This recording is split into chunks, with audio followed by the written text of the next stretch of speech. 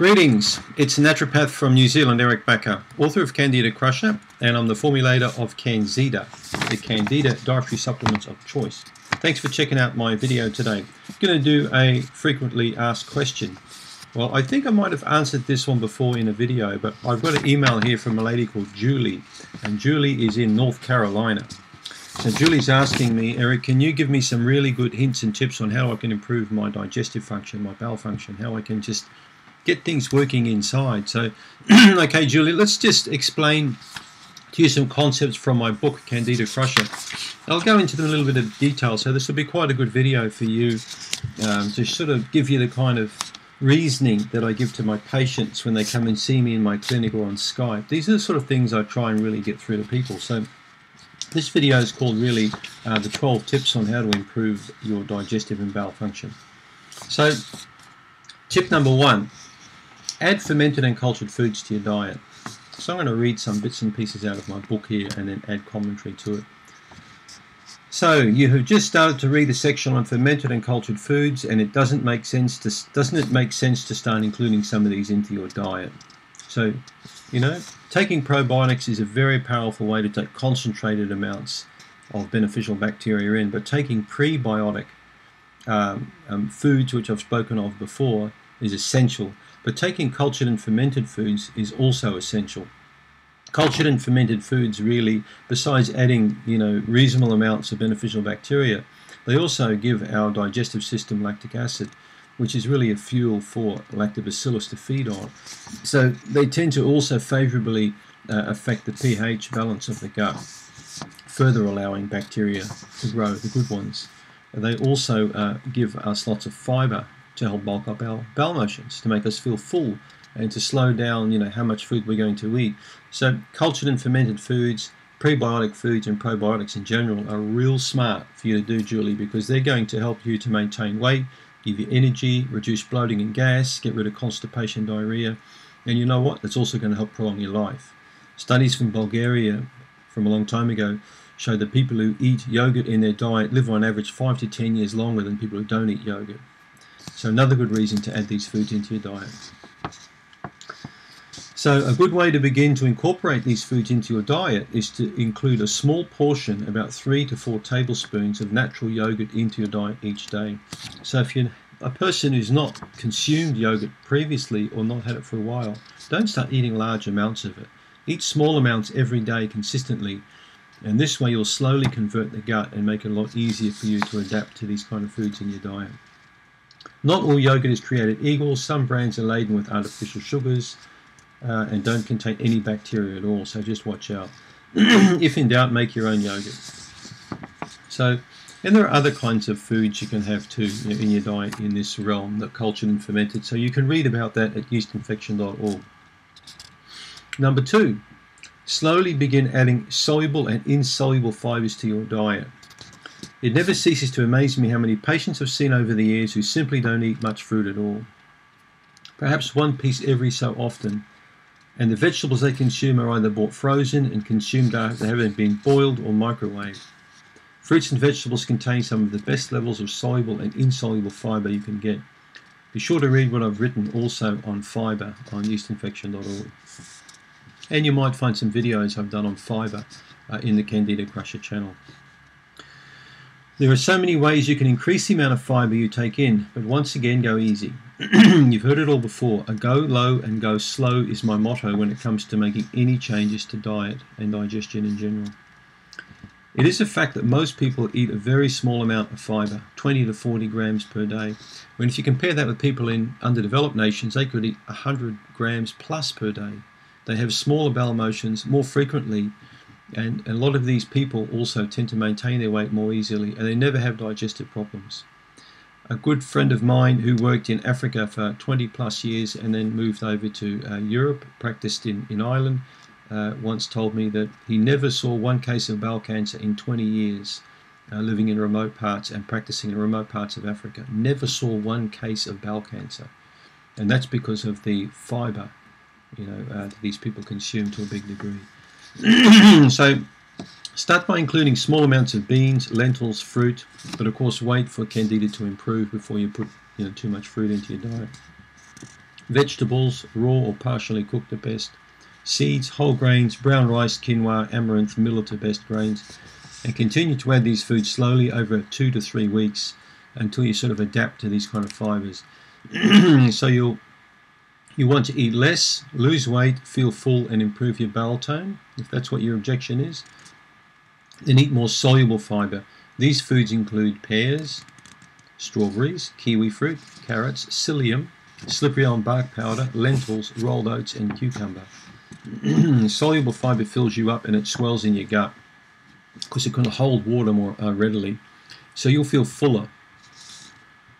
So you want to bulk up your bowel motions and maybe clean out that lazy bowel, especially if you had a bit of constipation. Then try including insoluble fiber in your diet.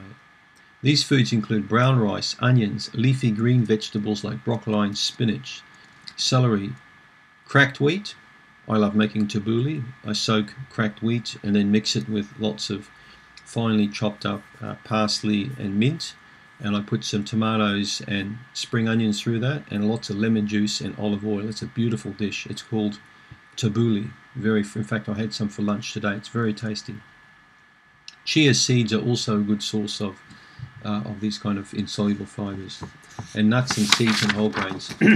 So you want to reduce the amount of gas and bloating you have and feed up the good bacteria. Then I recommend you consume a combination of fermented and cultured foods, as in point 1.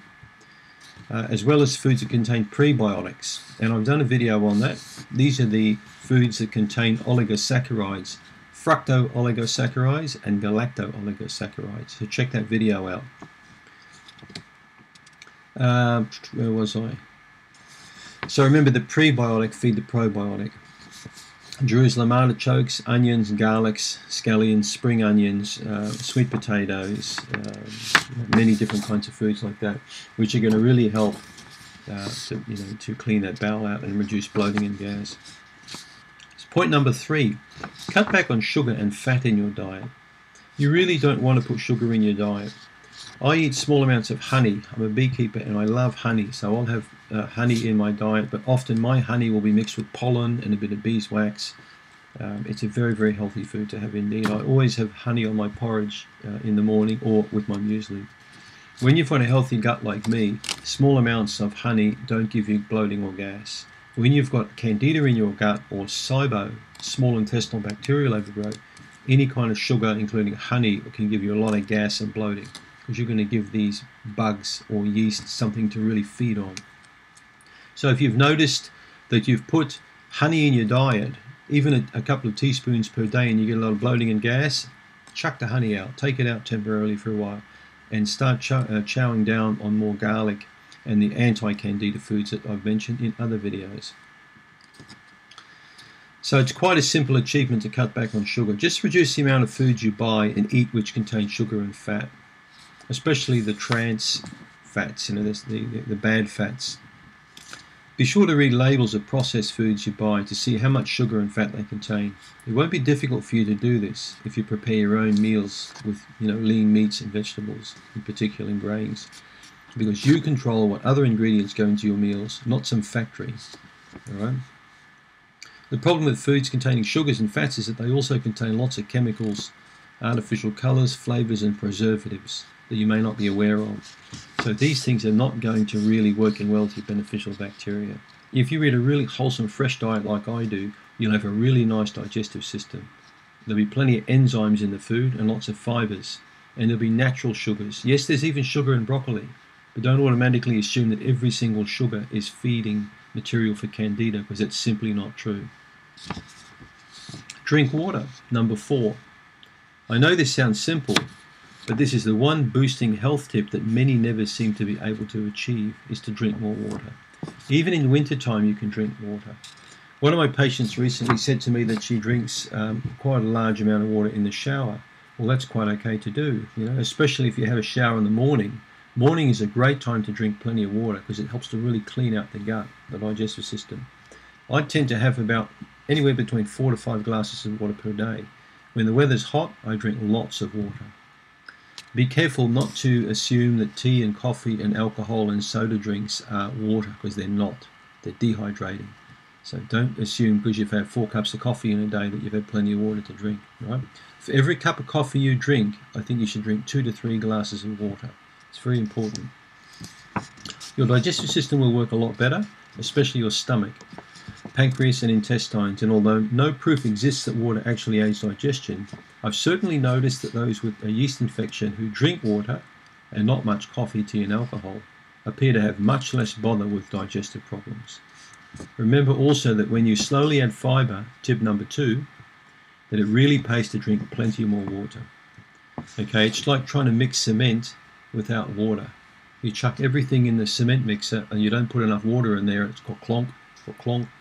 But if you put water in there, just the right consistency, you're going to get a beautiful blend with that cement mixer.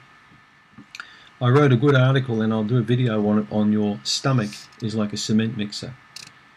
I don't know if you've ever made concrete. I mean, I love landscaping and I've made lots of batches of concrete for different jobs, and I found if you put too much gravel in there and too much water, it sloshes out. You know, you could sort of liken that to heartburn or reflux. If you don't put enough water in there, it's going to make the cement mixer go all funny.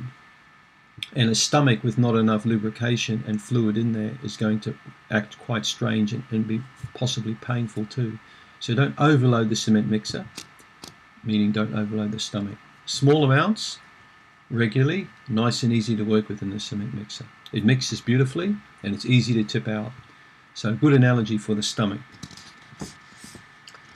The best approach in improving our digestion is to cut back on sugary, salty and fatty foods, increase the number of vegetables and whole grains and lean meats, fibers, things like that, and drink plenty more water every day. Try this for 21 days and you'll be much surprised at the difference these simple diet tricks make.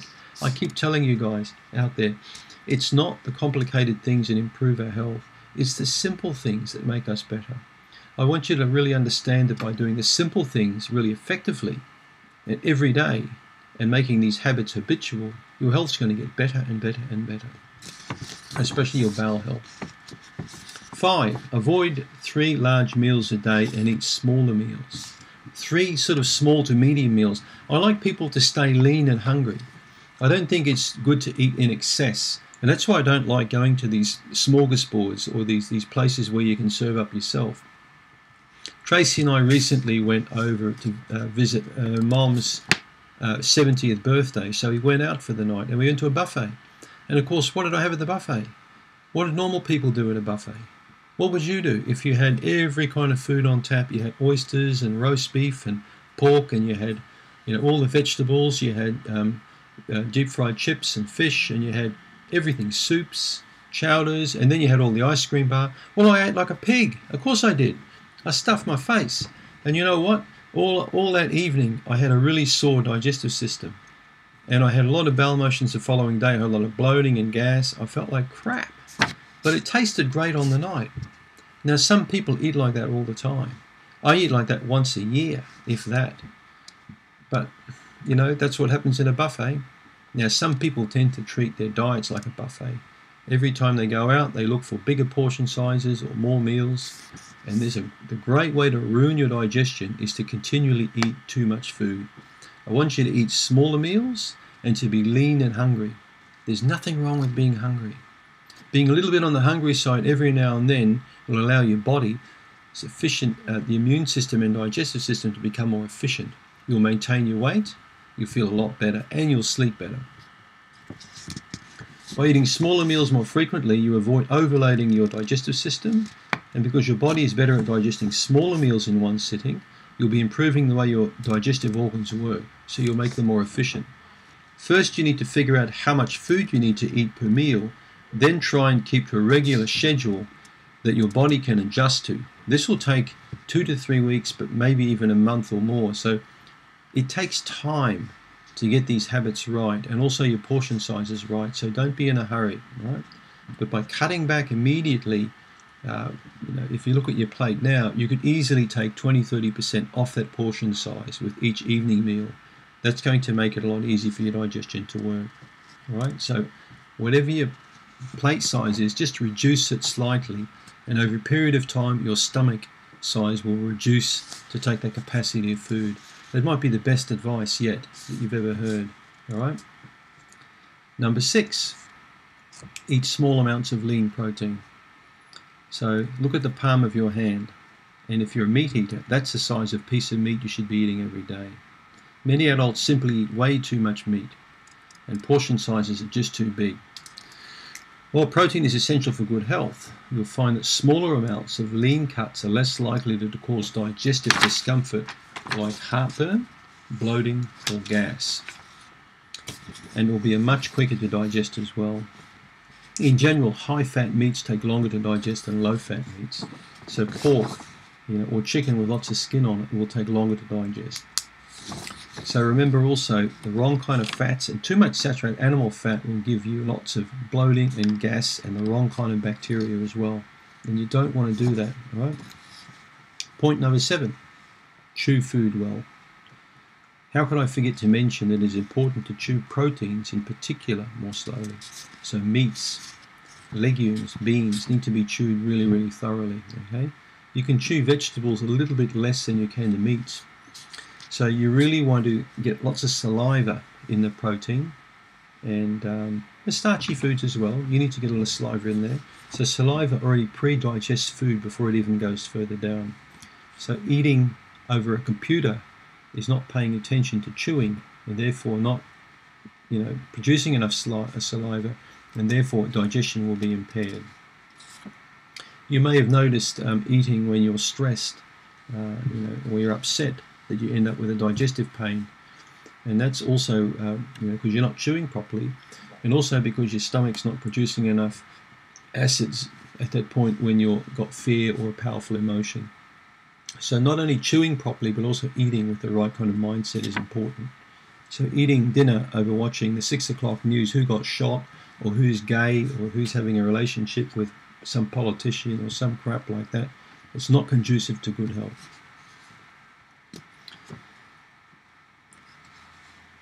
Okay. Point 8. Try 30 minutes of exercise every single day. Did you know that those who walk daily have significantly better digestive health than those who don't walk? Maybe you're creating the sitting disease like I'm doing right now, just sitting in front of a computer all the time. It could be social media, it could be part of your job. A lot of my clients in the US, Canada, and many countries have got computer jobs. They'll sit 7, 8, 9, 10 hours a day in front of a computer, and then furthermore, that evening they'll be sitting there in front of the computer, either on a screen now, the wide screen, or on the small screen, doing something else. Walking stimulates digestion and is one of the best things you can do to improve the tone of the small and large intestine. So if you're not in the habit of walking, try and get used to walking. A good little gadget to get to one of those Fitbits, or a small device to put on your wrist to see how many steps you take a day.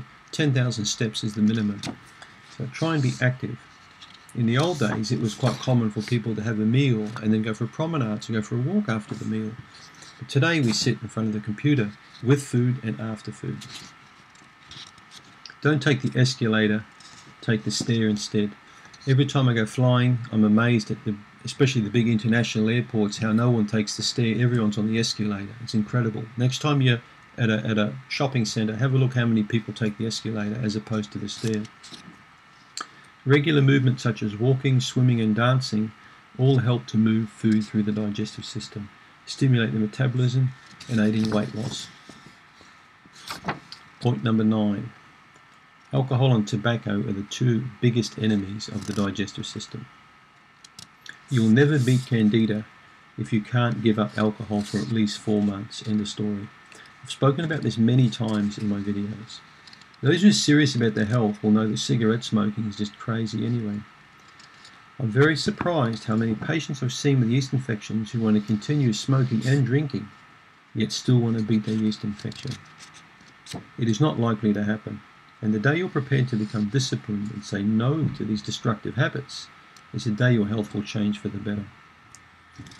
So once your Candida is improved significantly, you can drink socially again. It's not a problem. Right? I'm not the alcohol police, don't get me wrong. I really do enjoy a glass of wine from time to time, but those times are spaced quite far apart.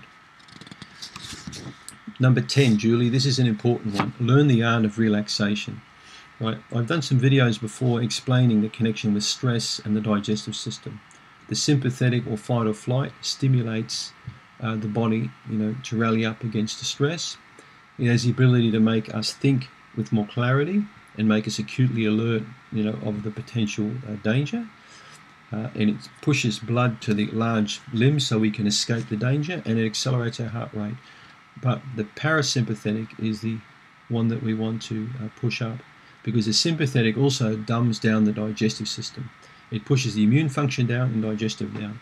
And what we want to do is push ourselves into the rest and digest, or the relaxation part, okay? Because this is going to improve digestive function, reduce blood pressure, calm the mind, stop anxiety, from forming, increase our energy, boost our immune function, and stimulate our stomach and pancreas to produce the enzymes we need to really digest food properly. You can't digest food in any kind of stressful situation. So the art of relaxation is paramount in overcoming Candida and small intestinal bacterial overgrowth and leaky gut syndrome. Any kind of functional gut disorder is not going to respond really well unless you learn the art of relaxation. It's a key thing I teach my patients. So I'll talk a lot more about the effects of stress, in other videos, obviously. Number 11, understand your digestive habits. If you have recurring digestive problems and just can't get a handle on them, then try to use a diary or a daily journal to write down what you're eating, along with any increase or reduction in digestive symptoms you experience. Sometimes it is only the simple things in your diet and lifestyle you have to change in order to get an amazing improvement on health. One of my patients recently, a lovely man in his mid to late 50s, and I think he's also in Carolina. He might be in South Carolina. He's a lovely guy, and he said to me, "Eric, every time I go to bed, I get bloating and gas. I can't work out what it is." Does that sound like someone from Carolina? They talk quite sort of relaxed and slow there, I believe. They're lovely people. Anyway, I said to Bob, I'll just call him Bob, I said to Bob, "Well, Bob, what are you eating in the afternoon or early evening? What are you eating?" And he said, "Well, you know what? I like hummus. I like making up some guacamole or some hummus.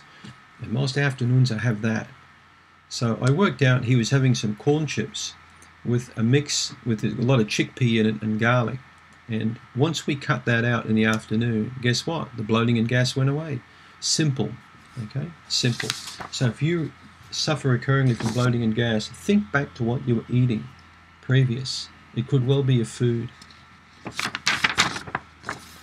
It may be a combination of a few dietary indiscretions you're consuming simultaneously, or you may be eating too late or too fast. Either way, by keeping a symptom diary, you'll be in a powerful position to establish the link between cause and effect.